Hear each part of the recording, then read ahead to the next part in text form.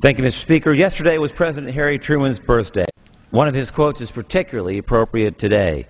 He said, "The purpose of our society is to enable the individual to attain the highest achievement of which he is capable."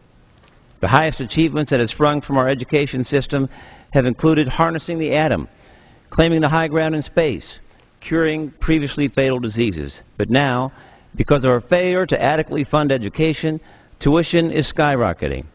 Graduates who wish to reach for achievement are anchored to earth by thousands of dollars in debt.